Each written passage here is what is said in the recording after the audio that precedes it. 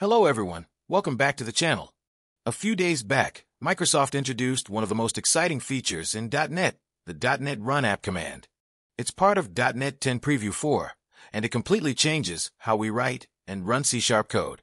No need to set up a full project, just to try something out or print, "Hello World."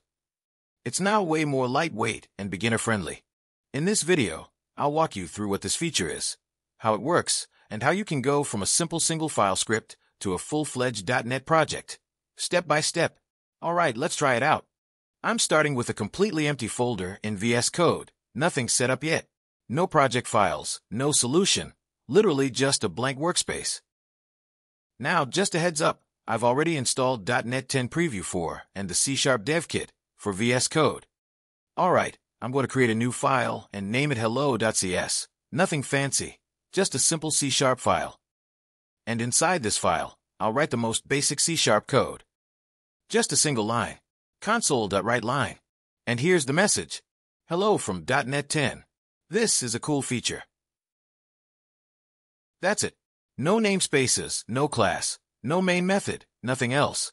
Just one file, one line, and it works. Now here's the magic part. Instead of creating a project, I just open the terminal, type the .NET run hello.cs. And it runs the file, just like that. And here's the output. Hello from .NET 10. This is a cool feature. Exactly what we expected. .NET compiles and runs the file directly. No extra setup, no project needed. Behind the scenes, it builds the code in memory and executes it like a script. Honestly, it's perfect for quick experiments or throwaway ideas you just want to test out fast. Now let's take it a step further. Say I want to print when something was posted, like 3 days ago. So I write, posted date equals datetime.utc and add day s-3. Then I'm just printing it to the console using string interpolation with console.writeLine. Alright, let's go ahead and run this again. And there it is. It prints the full date and time as expected. It works, but yeah, not exactly something you'd want to show in a user interface. That output isn't exactly user-friendly. It just dumps a full date and time string, which isn't great if you're building something for humans to read. So how do we fix that? This is where NuGet packages come in. And yes, you can now use them even without a project. Let me show you how.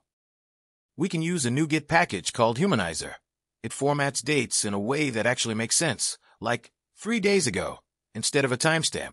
So right at the top of the file, I'll add this line, #package. Humanizer at 2.14.1. This tells .NET to pull in version 2.14.1 of the Humanizer package directly, without needing a separate project file. Let's go ahead and add the using directive, so we can access the Humanizer methods. Now let's update our console.writeLine to use Humanize.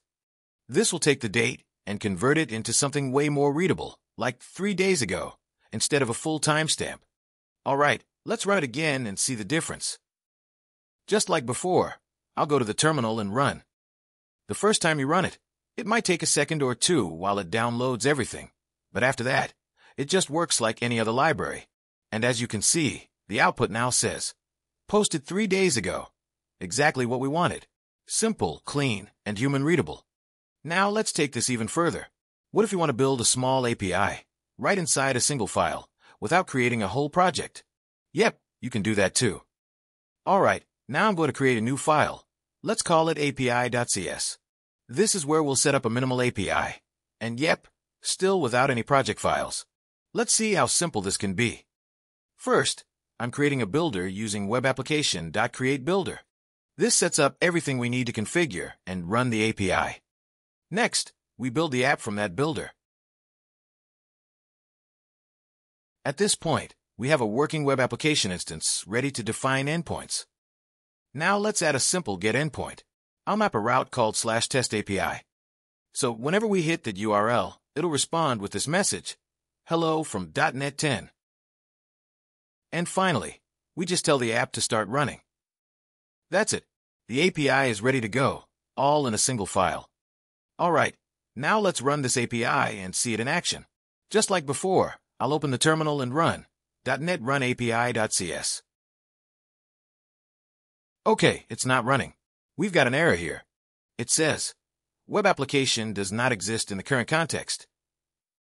And that makes sense, because we're trying to use minimal API features, but we haven't told .NET to use the web SDK yet. So let's fix that by adding this line right at the top of the file.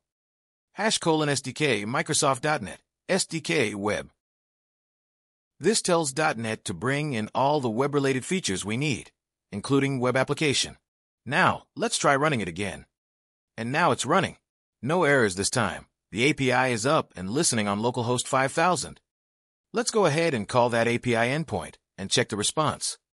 I've already set up our endpoint in Postman, and now I'll go ahead and hit send. And there it is. The response says, "Hello from .NET 10. Our minimal API is working exactly as expected, all from a single file." Now let's say the single file is getting a bit bigger. Maybe you want to add more endpoints, middleware, or organize things a bit more. In that case, you might want to convert it into a proper project. And .NET makes that super easy. You don't need to start from scratch. Just run this command in the terminal. .NET project convert API.cs. As you can see, this automatically creates a new project folder, moves the API.cs file inside, generates a csproj, and even includes all the SDKs and package references we were already using. Right here at the top, you'll see it's using the web SDK that came from our #SDK directive earlier. Below that, we've got the target framework, which is set to .NET 10. All right, now let's do the same with our other file, hello.cs. And just like before, .NET creates a new project folder, moves hello.cs inside, generates the csproj, and includes everything we need to run it as a full project. Let's open up the csproj file that was generated for hello.cs.